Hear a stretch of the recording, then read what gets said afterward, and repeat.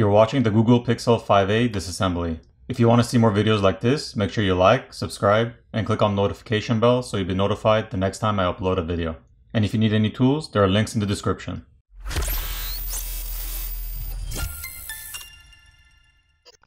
To start off, the SIM tray needs to be removed. Now heat needs to be applied to the front of the phone where the screen is to loosen up the adhesive underneath, and then we're going to use a plastic pry tool to pry the screen off. Now the screen can be lifted up towards the left side, at which point there's a metal bracket over here covering the connector for the screen, as well as a T4 screw over here, or a Torx screw, which is holding that metal bracket down that needs to be removed. Once that bracket or cover is removed, we can disconnect the screen cable. So taking a look at the screen, there's a plastic frame bordering it, which has multiple clips around it to ensure a secure seal. There's also, of course, the adhesive water-resistant seal around it. And if you were to get a replacement screen which didn't come with this plastic border around it, this plastic border is just held down with some adhesive to the screen. So all you have to do is apply heat and pry it off, and reapply it with new adhesive to your replacement screen. There's a large graphene film over here which needs to be peeled off, and the graphene film basically helps transfer heat. There's another plastic cover over here which needs to be removed. Once the plastic cover is removed and this protective tape is peeled back, there are two hidden T4 screws. There are 10 T4 screws which need to be removed. When you're removing the screws, keep a track of which screw goes where, since some of the screws are in different lengths. Now that the screws are removed, we can remove the metal bracket or cover over the charger port. Now the metal cover over the motherboard can be removed.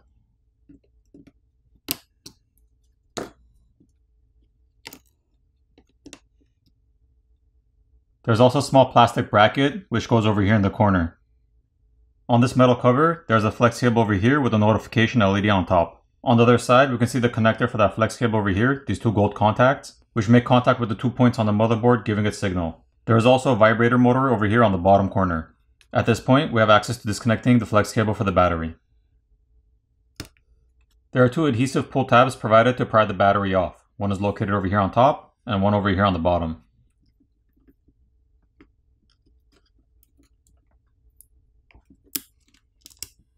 The bottom one doesn't happen to be a pull tab, just some protective tape. And I guess in general the pull tab is pretty useless since it tears when you try to pull it. So instead we're going to have to use some isopropyl alcohol and get some around the edges of the battery and let it sit there for about a minute so it eats away at the adhesive underneath, making it easier to pry off.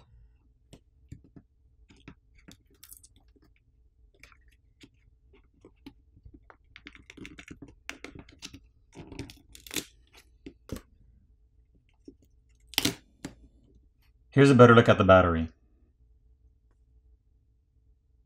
The 12.2 megapixel dual pixel and 16 megapixel ultra wide lens can be disconnected by just popping off the connectors.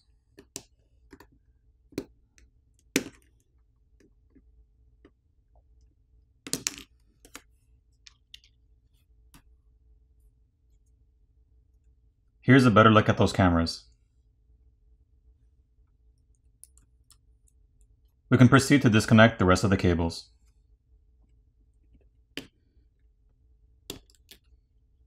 The headphone jack cable can be disconnected and removed.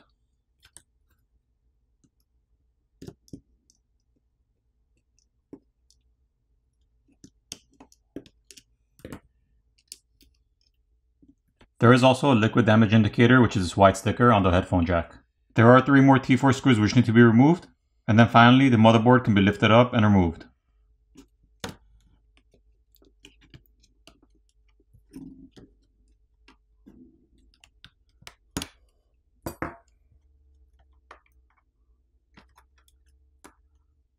There is another plastic bracket over here, which goes on the corner by the speaker assembly. So when you're reassembling it, don't forget to put that piece in. So taking a look at the motherboard, we have the SIM card reader located right over here. There's copper tape over here on top of the shield. The proximity sensor is located over here on top, and the primary microphone is located over here on the bottom. The charger port is soldered onto the board, so making repairs on the charger port would be difficult. There's also a red rubber gasket around the charger port. There's also another liquid damage indicator located right next to the primary microphone, which is that white sticker. There's a white coaxial cable connecting the speaker assembly to the bottom of the motherboard, which we're going to disconnect right now. And that can be disconnected by just popping it off. Once the shields on this side are removed, there are some rubberized thermal pads or thermal paste on top of the processor, RAM, and the chip over here. Here's a better look at it with the thermal pads removed.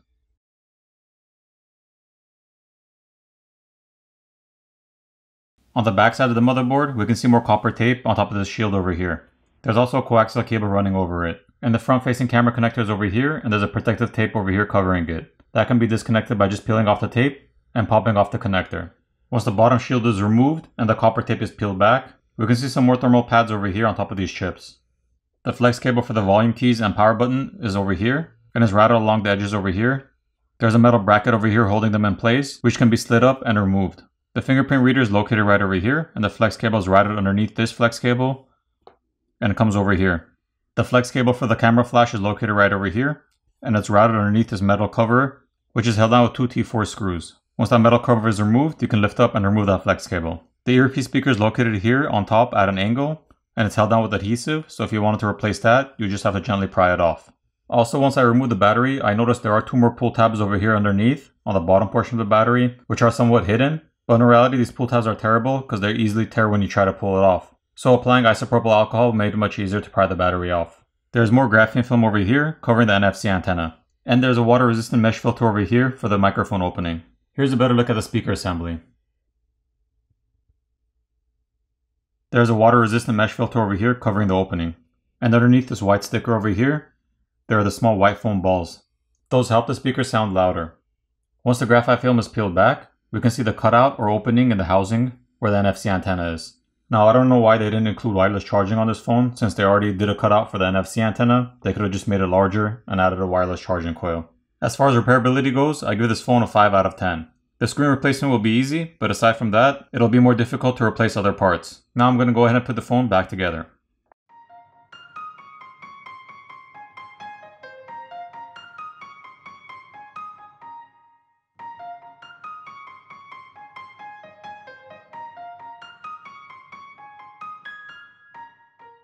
Once everything's back in place, apply new adhesive and reapply your screen.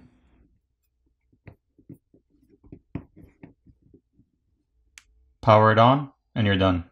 Thanks again for watching, and I'll see you guys in the next video.